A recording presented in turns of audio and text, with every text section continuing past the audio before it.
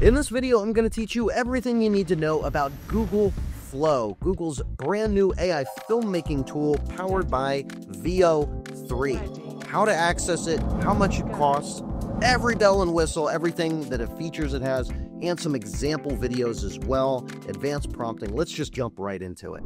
Google Flow is Google's AI filmmaking tool that's powered by VEO 3. Now, this is extremely powerful, and in the last video, I showed you how to use Google VEO 3 in Gemini specifically, which you can watch in this video right here of me if you're interested in that. Now, the difference is that Flow is sort of a step-by-step storytelling model. So you can actually create longer clips, you can extend video clips, you can create multi-sequences, you can do image to video, a whole lot of different features. So how you're going to access it is by going to labs.google/flow. And don't worry, I am going to have the link in the description of this video for you to easily access it. Now, while some elements of Google Flow are in the Google AI Pro plan, the full capabilities are in AI Ultra, and that's what I'm going to be showing you in this tutorial today. There are a lot of benefits in here, but to show you the full capabilities of Flow, I'm going to show you this, and I am currently on the AI Ultra plan. So when you're logged in here, you'll see some of your past projects if you have created anything before, and you can see here that I created some images to videos. These are some text prompts to videos. I've created some ads in here. And so let's just get started in here and create a new project. So you'll see a couple of different functionalities here: text to video, frames to video, and ingredients to video. Now, another really important thing as well, because VEO 3 just rolled out with audio, it doesn't default it in the Flow workflow. So what you have to actually do is click on settings here, click on quality, and then click on this one, highest quality with experimental audio. Now, if you don't do this, it's not going to have any audio. It's going to default to VEO 2, which is pretty good video quality, but there's just not going to be any audio there. So make sure, if you're like, why am I generating videos and there's no audio? You want to make sure that you have this setting on specific. Now, you can also set the number of outputs as well, from 1 up to 4. This means it will actually generate up to 4 different variations of whatever you type in. And let's just start with the Will Smith prompt here. So Will Smith eating spaghetti in a kitchen. You can hear slurping sounds. And after he eats his forkful of spaghetti, he says, "Yum, mom's spaghetti." So transparently here, that prompt with Will Smith failed several times. So I had to actually change the prompt to describe a Will Smith-esque character, but it's not actually Will Smith. But check out the results nonetheless.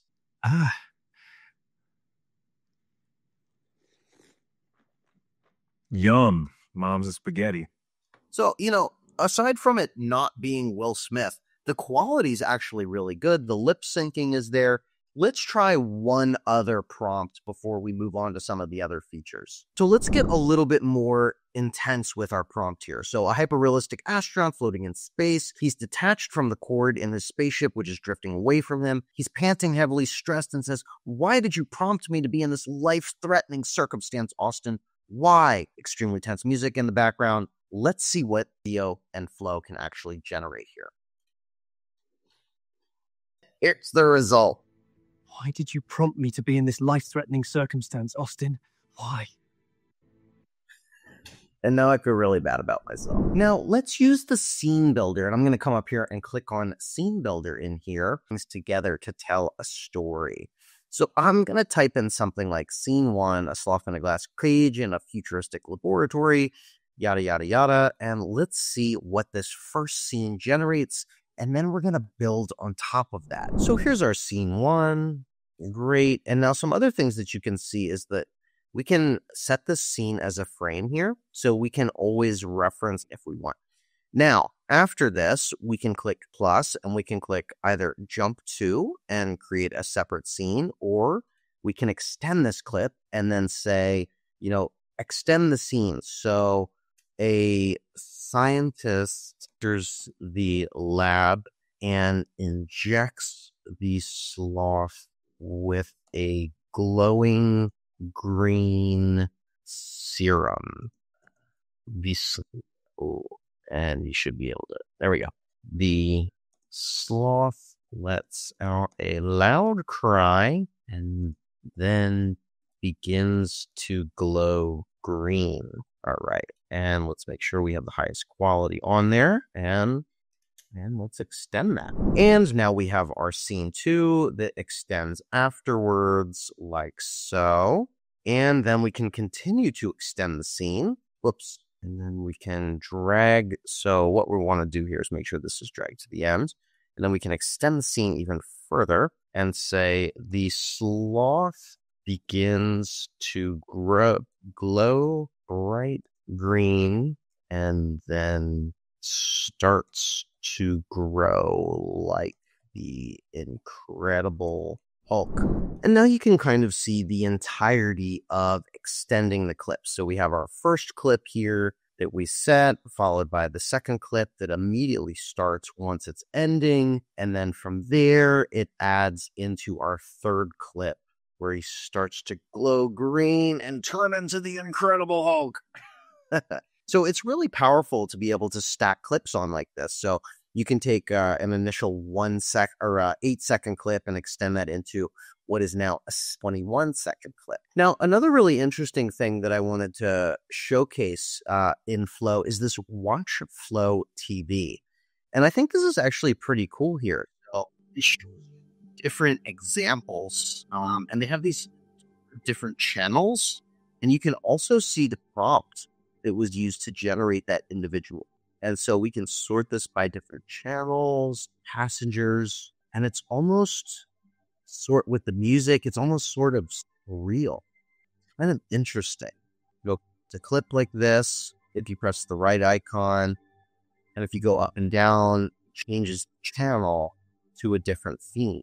So time to reflect, and it shows different elements of things that show reflections.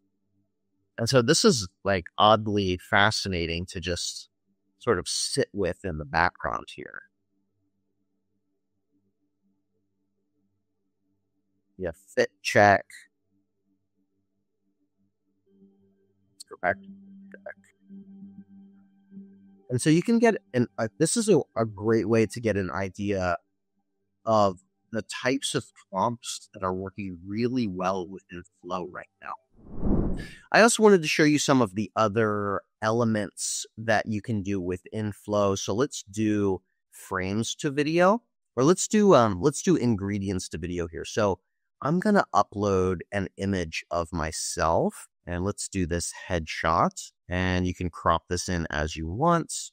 And so this is where you can sort of do image to video. So this is an example of something that I did earlier, and I am going to make sure that the high quality version with audio on.